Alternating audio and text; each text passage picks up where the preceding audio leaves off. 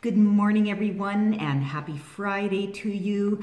I hope that you've enjoyed this week's series on how to improve your LinkedIn profile. So before I do a summary of the tips that I shared this week, I wanted to share something funny with you. I've had a few people send me messages to go, Jennifer, does your hair actually get higher as the week progresses? And anyway, I thought that was very funny, and you probably will too. So who knows what my hair is going to look like next week. Anyway, let's get started with the summary. So what I talked about this week is a current professional photo on your LinkedIn profile is critical. It should be flattering. It should never be in party mode. So just give some thought to your profile photo.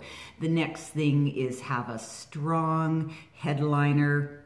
Use good descriptors to describe your special talents and skills, and your summary is very important. Remember to write your summary in the first person. You want to be authentic, engaging, and you want your summary to let people know a little bit about who you are on the personal side as well. So your work experience should be current and relevant, and remember, never copy and paste your resume to show your work experience. And lastly, endorsements, recommendations, and testimonials will give your profile a real boost. So I hope that some or all of my tips were helpful to you this week, and if there is anything that I can help you with